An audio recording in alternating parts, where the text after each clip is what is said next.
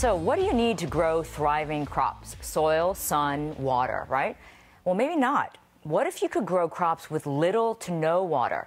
Jill Farrant is a professor and research chair in the Department of Molecular and Cell Biology at the University of Cape Town in South Africa, and she's currently leading the development of drought-tolerant crops. Now, they're called resurrection plants because they can survive in a drought and then resurrect themselves when they are irrigated. Further developments of these plants can help provide solutions for feeding populations in dry and arid climates around the world. Farrant's research has received international praise, and in 2012, she was a recipient of the L'Oreal UNESCO Award for Women in Science. Joining us from Cape Town to tell us more about the potential impact of her research is Jill Farrant. Welcome to the show, Jill. Great to have you here. Thank you. Thank you for inviting me on. Well, Jill, let's first start off with your childhood, because I know that your interest in the outdoors and plants began at a very early age, and you spent a lot of time outside. I know there's one story where you went outside once, you saw a dry plant, and then the next day it rained and it was all vibrant again. You went home and told your dad, and he said, that's impossible. Tell me a little bit about that moment for you.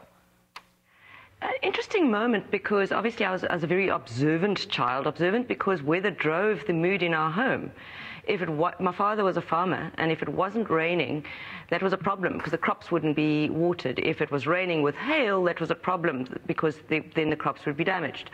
So being observant, I actually noticed this dead-looking plant, came back and saw it, resurrected the next day, wrote it in my 9-year-old diary and forgot about it, to be honest, for many years later. But it was one thing when I discovered the fact that someone else had published about this many, many years later, I thought, wow, I wonder if that's what I noticed. And yes, it was. So at that point then, when you realized that there was something to this idea of resurrection plants, is that when you decided, all right, I'm going to go and research this and see what this is all about, and maybe it could lead to something new?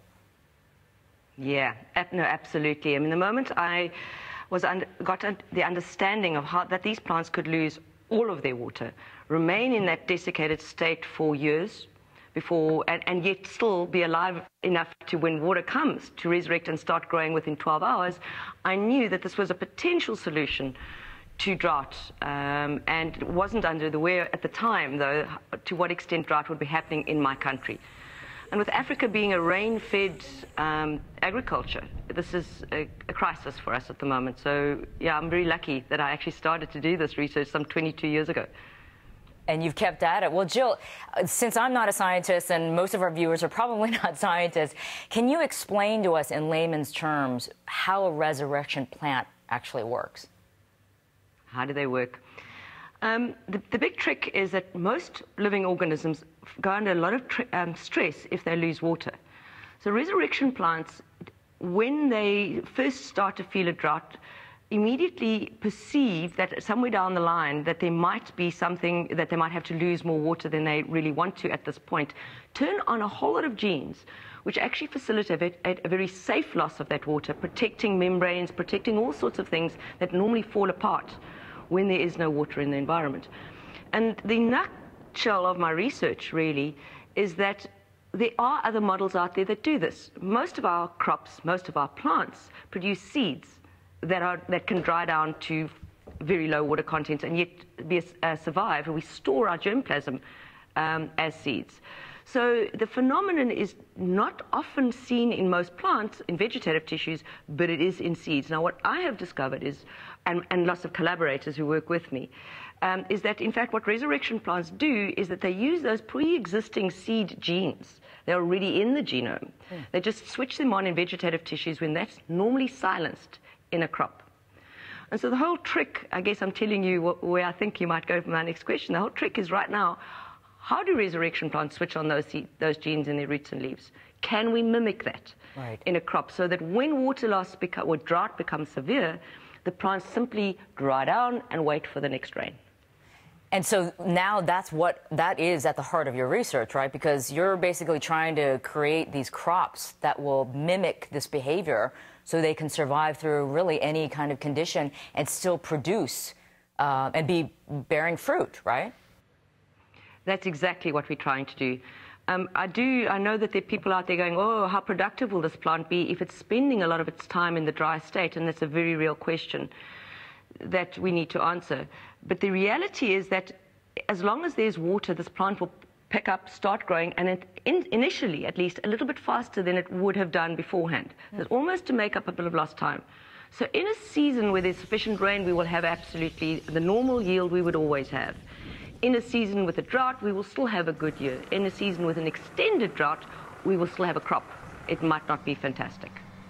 Wow, so it can produce no matter what the conditions are with very little water or plentiful water. That's fascinating. And also you said it doesn't take as long as the normal crop. Well, you know, depending on where we're trying to put this, if you're going to put it into an annual, which is a crop which will only grow for a short amount of time in order to get a lot of seed for us to eat, we would have to maintain that plant can continue to grow even in a time where we would not normally do so under normal environmental conditions. But what I'm thinking is going to happen, certainly here, is that normal environmental conditions aren't really going to prevail for most of the time. We're going to have extended droughts, a lot of heat. These plants withstand all of that. We will also get a lot of cold and a lot of wet. And so what we're trying to do, I think, in the long term, is to get a very resilient crop. A crop that will do well under hydrated conditions, but actually won't die under the more extreme conditions. And Jill, you know, these days we hear so much about the issue of global warming, climate change, these extreme weather conditions that we're having, and one of them being drought, the lack of water. So if we don't try to pursue things like you're working on, what are we looking at? What's the dire future? I mean, I use that word, but I think that's probably what everybody figures. It could be very dire if we don't do something about it. Yeah. You know, I think what I'm potentially offering is only one of many other solutions that really have to be evolved. There are going to be areas on our planet where it will be much more conducive to be the bread baskets of the world. And I guess what we must do is capitalize on those areas, and this food must be shared. Then in areas where you're going to have extended droughts, we're going to have to, for local food security and subsistence farmers, start growing the crops that are way more drought tolerant. And my idea is to actually intercrop these, to actually use cereals with protein-rich seeds and things like that, so that the subsistence farmer has a balanced diet that will come out over a year with various crops that can actually grow through various seasons to be productive at the right time. Jill, I know that the estimates for you is that you want these crops to actually be fully functional through your experimentation in about 10 years' time. So is that realistic at this point in your research? It's realistic, dependent on one condition, that I get enough money to do this. I think scientists all around the world always say, wow, we just don't have enough money, we don't have enough money. And of course, collaborators and myself who now kind of know, we think we know what we need to do. It's a matter of getting the money and doing it. We are writing grants and doing all sorts of things, but given the right amount of money to complete what we think we need to do, I guess proof of concept 5 years, roll out by 10. Okay. And Jill, in terms of what this potentially could do for world hunger and providing the proper nutrition to parts of the world that we all know are suffering from extreme poverty and hunger, is this the answer? As I said before, I think it's one answer. I think we're going to have to be very creative in other ways of producing food too. I'm hesitant to say that this is going to be a great solution for all of Africa. I think it's going to be a small solution, a small drop in an ocean that we really need to do a lot more with. Sorry, I'm feeling a bit, it's late at night for me. Beg your pardon, okay. I'm stumbling a bit. That's okay. Well, Jill, let me ask you this then. Once you are through with this research, because you're saying about 5 to 10 years' time, what's going to be next for you? What's on the horizon? I'm one of those people who can never say no to a new challenge. One of the big things that we're going to be facing in Africa is, and I think worldwide too, is salt stress. Because as the soils get more dry, you get a lot of increased salinity and ions and things accumulating. So one of the things we are starting to look at is crosstalk between stresses, crosstalk between water deficit stress, drought, and salt stress, because often that will go hand in hand. So even as we speak, we are starting to look at things like that. For me personally, I don't know if I'll ever retire, but my dream is to use South African plants, and we have an enormous amount of variety here, for medicinal purposes, to try and start letting people be able to grow plants that can be used for food and medicines. Okay. Jill, you know, I'm curious. Some people might look at what you're doing right now with manipulating, you know, these resurrection plants and trying to figure out how they work, and the final product being sort of Frankenstein creation because you're manipulating so many things. Is that the case? Are these actually safe? That's a question that everyone asks me, but simply because the perception that genetically modified organisms, genetically modified crops are going to be Franken foods. I feel that the discipline has been given a very bad rap because it can be exceptionally safe. It's the ethical reason for what you're doing, using that technology for, is what should be driving the answer. So yes, of course they can be, and I think with all the concern that's around now, we are making sure that they are safe at all levels before they're released to the public. Again, long-term trials have to be done. We might be eating these things for 10 years and find that there's something crazy happens to us. I doubt it. But, you know, those are the things we have to face every day. Right. In some of the technology being developed, for example, to make meat, stem cell research from beef, you know. Is that safe? Don't know. Yeah. But working on an animal seems more desirable, and if I may say this, than working on a plant in most people's eyes. I really think that plants being the base of the food chain, we really need to look after our plants. And Jill, from the scientific community, have you gotten positive feedback? Are they liking what you're doing? In the main, yes. Like, I think most scientists understand what I'm trying to do and how I'm trying to do it, and they applaud that.